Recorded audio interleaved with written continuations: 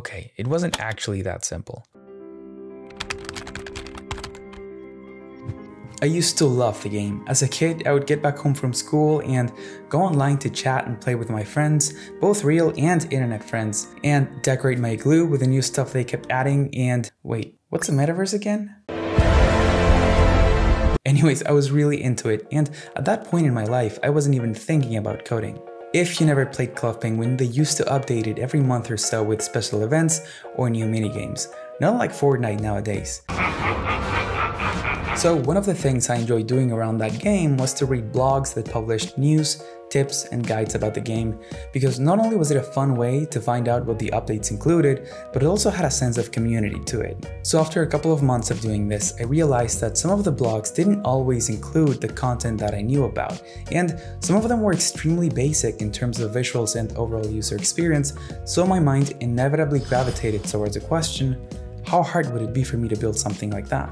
It is a weird origin story, but that was the spark that eventually put me on the path that I am today. Great story. And that's the whole point. There are a lot of things that your brain is going to find more interesting than coding at the beginning, so understanding this and using it to your advantage is key, but more on that later. Anyways, after a bit of research, I'd made up my mind. I was gonna start my own blog about Club Penguin. Now, I obviously didn't jump into the deep end and try to code one from scratch. I started with a free WordPress blog and just started writing content for it. But it was enough to slowly start piquing my interest about what was technically possible. Interesting. For example, I started wondering what I could do in terms of styling, which meant that I needed to learn some HTML and CSS. At a later point in time, I decided I wanted to move away from the free WordPress hosted platform I was using and into a separate hosting service with a WordPress installation managed by me, which meant that I was suddenly exposed to PHP and MySQL. Once that was within my control and the blog started getting a considerable amount of views every month, I got interested in stepping up my game in terms of the interactivity of the blog, which led me to learning some JavaScript and CSS3. You can probably see where I'm getting at. Learning how to code was an activity I engaged with in every step of the way while I was pursuing other interests. And it was that symbiotic relationship that made me stick with it in the long run. I wasn't doing it intentionally when I was younger, but it appears that I was implementing a technique that is now widely promoted in the world of productivity and habit building called temptation bundling, pairing a pleasurable indulgence with a behavior that provides delayed rewards. And it really just means that we can use the things we enjoy doing, like playing Club Penguin, to invoke the willpower to also do the things that we don't want to do, the things that come with the long-term benefits like learning how to code. So how did this bring me to Microsoft? Everything I built as a kid around Club Penguin really ingrained in me the idea that you could use coding to build almost anything. And that made me inevitably interested in other areas of technology, which eventually developed into an obsession with mobile apps after seeing the App Store be introduced back in 2008. What we call the App Store. For me, it was just mind-blowing how you can now physically touch software and have it live in your pocket. So after a couple of years of learning the basics of iPhone development during high school, it was time to take another stab at building something.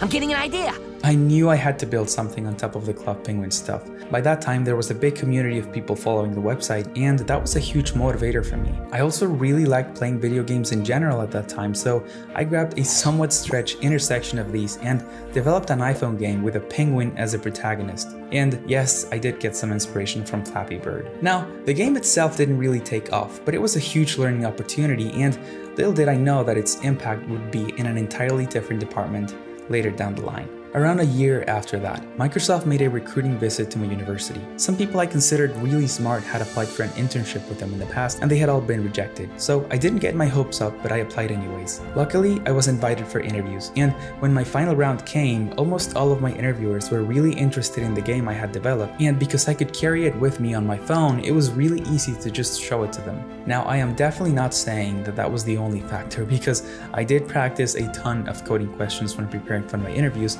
but I did manage to go home that day with an internship offer in hand. The vast majority of people looking for a career in software development usually start in one of these places: admissions for a higher education institution or a Google search, leading to a coding bootcamp or a really big series of tutorials. Both of these options teach you the fundamentals of programming and computer science, and I'm not here to bash on these.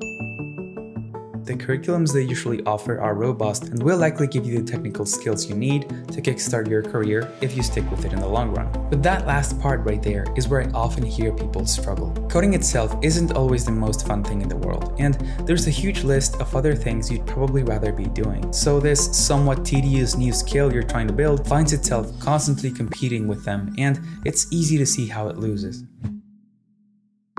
While there is no getting around the fact that you'll need to put in the hours when you're starting out, I think it's more important to find a way to really enjoy what you're doing so that you'll stick with it in the long run. Coding can take the backseat while you pursue your other interests and slowly bring it in to build something you're genuinely excited about and will keep you coming back to learn more. You've probably heard it before, but Steve Jobs once said in his famous Stanford commencement speech, "You can't connect the dots looking forward. You can only connect them looking backwards." So I truly believe that taking the time to explore your interests and later finding ways to incorporate software projects can really pay off in the long run. Because you'll see code for what it is, a tool. And the more you use it to build stuff you're passionate about, the more you'll want to master it.